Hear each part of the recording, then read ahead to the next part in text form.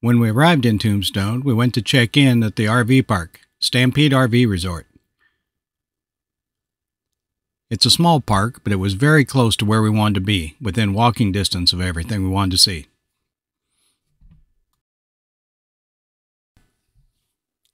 It took a minute when we arrived to figure out where to check in. The office is all the way in the back, so you had to drive through the RV park to get to the office. And with the amount of RVs there, it was kind of hidden.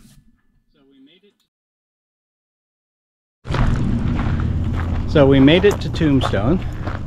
Got checked in at the RV park. And we're walking to find some food. We're going to take a walk down here to the old street. The old main street that they've preserved. And see if we can find something to eat. Because we're hungry. Are you hungry? I'm a little hungry. Haven't made it to hangry yet. That's next though. I know. Okay. What can you tell us about this little town? Do you know something? Well, Tombstone is on the Register of National Historic Places. If sometimes people see movies and they don't realize it's a real thing. So there were a couple of movies made about Wyatt Earp and Tombstone. Which movies? Tombstone was the name of the last one. Okay. But Kevin Costner did one too. So there were a couple. So people see movies sometimes and they think it's just all made up. But those events that those movies are portraying actually happened here. Oh, okay. It's like a cowboy movie? Yeah. Yeah. So this was considered an old west town. The part that most people are familiar with is the gunfight at the OK Corral, where Wyatt Earp and Doc Holliday and two of Wyatt's brothers got into a gunfight with a band of outlaws. Killed, I believe, 3 of them, and kind of started a whole war.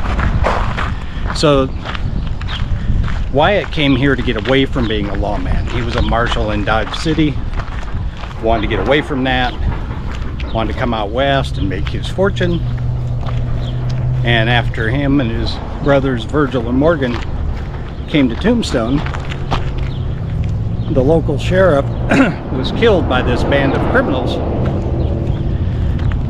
And Wyatt's brother Virgil couldn't help himself and took on the job of town marshal. And then Wyatt kind of got roped into it to help him. He didn't really want to. Well, after the gunfight at OK Corral, the territory, I don't remember, sheriff, marshal, whatever it was kind of in the pocket of the criminals. They tried to charge them for killing these guys in the shootout. There is OK Corral over there. Yep. Sorry. But they weren't convicted. And then the bad guys decided they wanted revenge. They ended up killing Morgan, critically wounding Virgil. And after that, Virgil and the wives all left town. And then Wyatt Earp and Doc Holliday started hunting them down. The bad guys. Oh, okay. Well, it's kind of odd to walk through here and think that people like Wyatt Earp and Doc Holliday and then walk down these same streets. So OK Corral. OK Corral is over here. Oh. You can do a stagecoach ride. It's a coach over there. I feel like I should have worn my boots. Should have put your cowboy boots on. See. Here on a Monday, so it's not very crowded. And it's a little bit later in the day. On weekends, this can get pretty packed. But there's a lot of shops and stuff. We've got all day here tomorrow. We'll go through a lot of the stores and exhibits and such. Go to Boot Hill. What's Boot Hill? That's the city cemetery. Oh. That is where they buried the bad guys. Oh. So the guys that were killed in the shootout with Wyatt Earp and Doc Holliday and them are buried there, along with a lot of others. Wow. So, pretty big horses. If you come to Tombstone, you can take a stagecoach ride. It goes around and talks about the history. It's like a tour with somebody sleeping. Ike Clanton's Haunted Hotel. Tour attraction. So Ike Clanton didn't actually own a hotel. He was one of the bad guys. But I think his spirit is here. Well, he ended up, I don't remember where he got killed at. Ribs, steaks, and So one of the places that's really kind of neat to go in, that some people know about, down there at the end of the street on the right, it says Birdcage Theater. So that's where Wyatt Earp met his future wife. So when Wyatt Earp came to town, he became a card dealer here at the Oriental. That was his first job. Inside the Oriental, it looks a lot like it used to look. There's a picture of Wyatt Earp dealing cards with Doc Holliday sitting up to his right. After the drive here and walking around town, it was time to get some food. pretty good. I like it. So wanna try this one? You had a what, iguana margarita? Iguana. And that one's prickly pear. This one is sweeter, but I think I like mine better. Salud.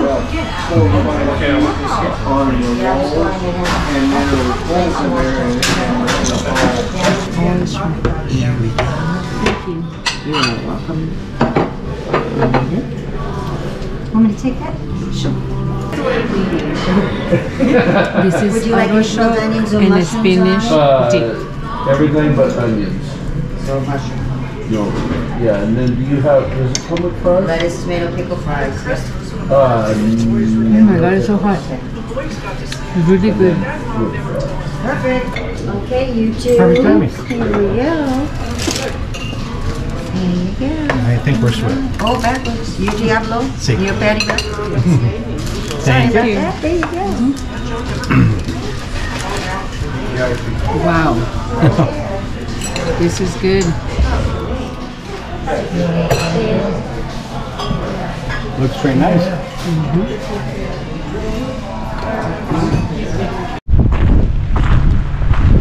Good morning. Good morning.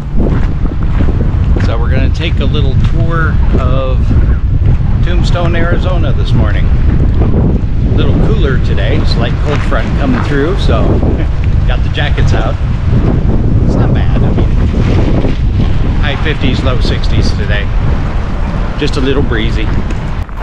If you're not familiar with Tombstone, Arizona, the thing that makes it the most well-known was the shootout at the OK Corral with Wyatt Earp and Virgil Earp, Morgan Earp, Doc Holliday, and then the McClowrys and the Clantons. They were part of a cowboy criminal gang. Go see the movies. Good. You will understand it more.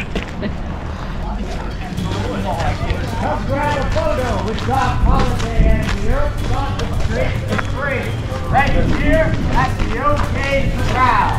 Just through these red doors underneath the big red sign, you can see Doc Holliday and Wyatt Earp reenact the most famous gunfight in the world.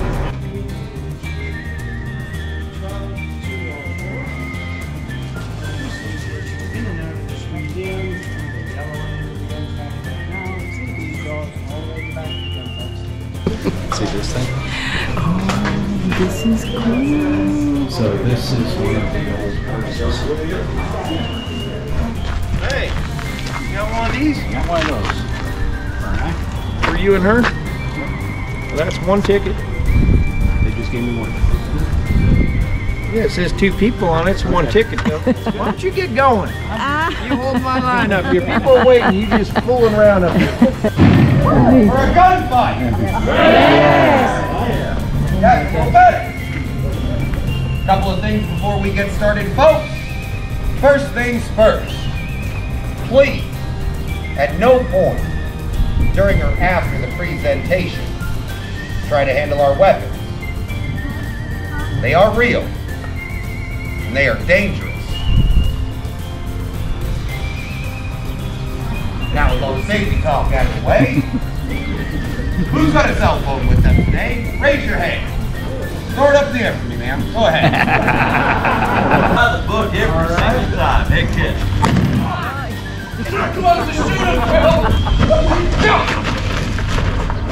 How's he looking, boy? He's not looking good, Wyatt. Bill, if that man dies, you swing for it.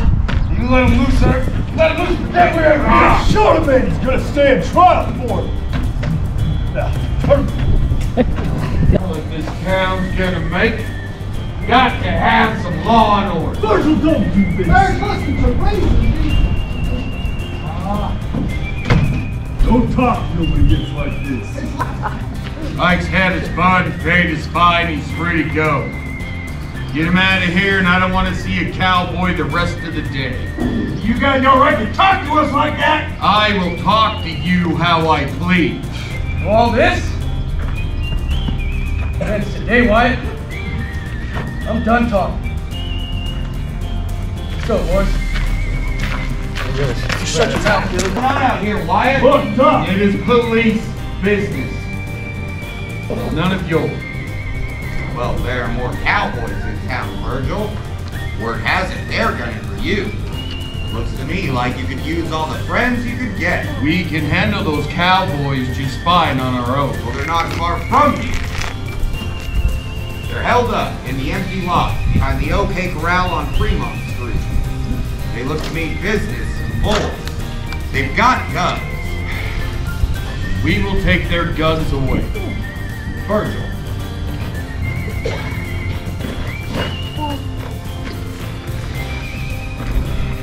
All right, fine. You come with us, you listen to me. Hang back, hold on to this.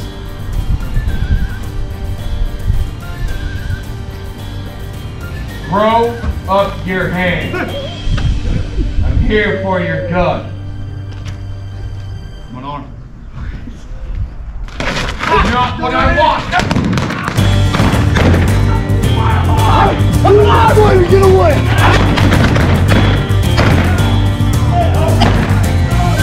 Get on your feet, you fighting coward!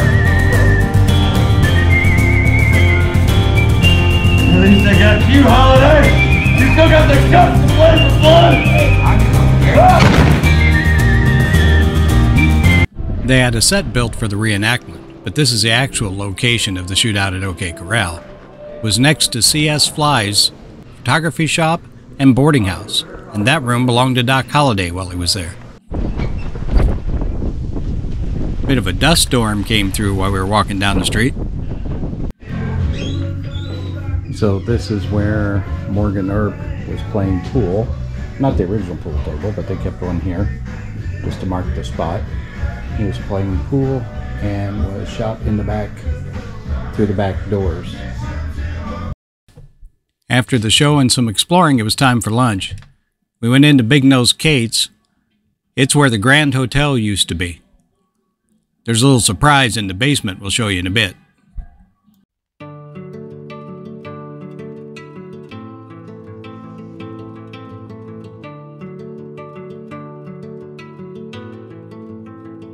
They're pretty good.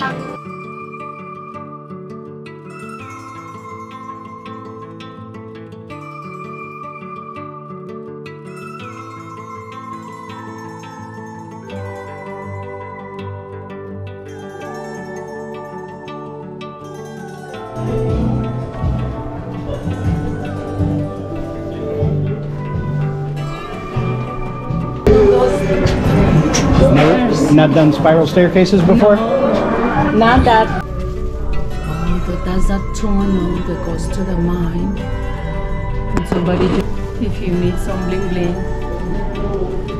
for your wedding, look how pretty. Bride's hat.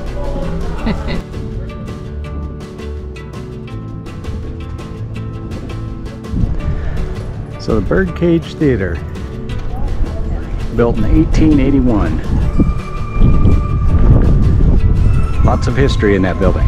Let's go check it out. They've added a partition wall and converted the lights to electricity, but otherwise our building is as original as possible. These are the very same floors that Doc Holliday and the Earps walked on in the 1880s. Birdcage was built as a theater, saloon, gambling hall, and house of ill repute. We have 14 birdcage cribs, 7 on each side of that bridge we call the catwalk. Ladies would be on the bridge, catch the eye of a gentleman on the floor, and take him up the narrow staircase to be entertained. We have on either side of the catwalk showbills from the last act to perform here in 1889, The Human Fly. The ladies started out on a trapeze doing tricks and flips, and then for the grand finale they walked on the ceiling like flies. It was a very popular act at the Birdcage because when their feet went north, their skirts headed south. Right here is our original cherrywood bar built in Pittsburgh, Pennsylvania. The mirrors on the bar back are from Paris, France. When the bar was done, the railroads wouldn't bring it on as freight, so we opened with a makeshift bar. This one sailed to Guaymas, Mexico, and then came by wagon train to Tombstone. It was put in place for the grand opening December 26, 1881. There were 16 gunfights, 26 people died. We have about 140 bullet holes in the building. 45 calendar slugs still visible with a flashlight down there in the front of the bar. Straight up in the ceiling, there's a 32. We have a 45 ricochet on that showbill frame and a 44 in the wall to the right of Fatima. She danced here in 1881, sent that portrait in 1882, and it's been hanging in here ever since. Look closely and you'll see a knife slash in her skirt. You'll also see a second belly button, but that bottom one is actually one of 6 bullet holes in her canvas. And 6 must have been her lucky number, because when you count the toes on her foot, you're going to count 6 of them too.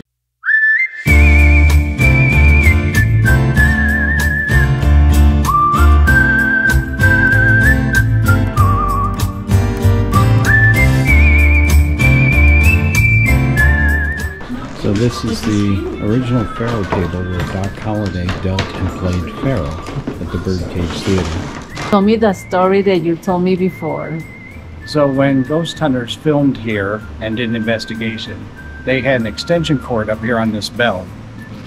And there's a gap behind the cover of the bell. They had the extension cord in this gap. So it was looped over that to run along. And Along there. yeah, to power their cameras. Okay. And when one of their cameras pointing this way during the night caught the extension cord lifting up out from behind the bell and falling down on the floor. So somebody didn't like where they put their extension cord. Oh my God. And that was on film. Yeah. But this was This is the stage. That's the original stage curtain. So everybody would watch, would look this way, not Yes. that way. Right. They would line up chairs here in this center. And then this was the piano. The original grand piano. Oh, see, So it's been sitting in the same spot since 1881. So you take this set of stairs to go up on the stage. They have some exhibits up here. So one of the most interesting things that they have up here is the Black Mariah, which is one of the original hearses built for Tombstone. $1 if you want to take a bath, but $2 if you want clean water. What do you think? What do you say? You want one? I think I'd take the clean water. Dentist chair? Yeah, so if you don't like going to the dentist today, imagine going to the dentist when you had a chair like that. Look at this. So that's the Black Mariah.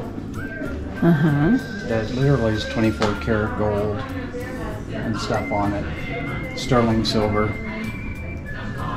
So the lady in front said when they bought it in 1881 it was $8,000. Oh wow. And now it's worth $2 million. This? That. Let me touch it. I need some, please. I need some. So, they've signed do not touch. Oh my God, sorry. Do you know why that's there? This? Mm-hmm. No, wow. Those are people leaving offerings so they don't upset the spirits. That's why you Okay. That's why the money and the candy. Okay. And then this casket back here was used in the filming of the movie Tombstone. Oh. So Kurt Russell, Val Kilmer, that movie.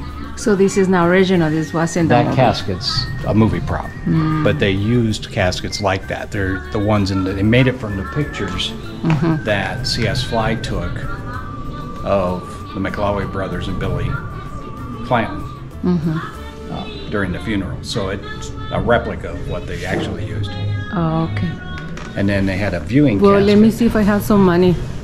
I don't want to upset the spirits here. At least if I have like can I put it on? Okay. Please don't be upset with me because I touched your thing. Okay, this picture is not new to me. I've seen it before. I just don't remember where. But this is Pancho Villa. And this is El General Zapata, General Emiliano Zapata. And he was sitting in the presidential chair because the president Jose Victoriano Marquez of Mexico was how do you say that? Exiled. Exiled. I can't believe this picture is here though, you know?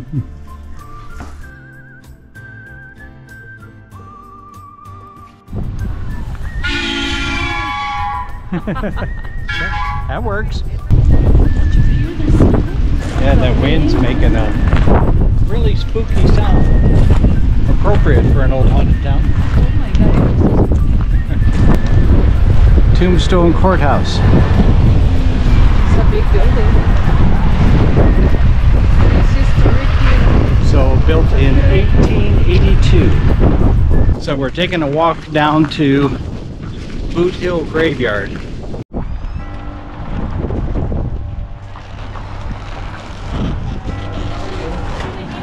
So this is original. This is how they buried them before. Is Yes. this what it is? Yeah, because the ground here was too hard to just dig for graves. Okay. So they made shallow graves and then covered them with rocks to keep the animals on. Oh, okay. So these are the graves of the three killed at the OK Corral: Billy Clanton, Frank McLaury, and Tom McLaury.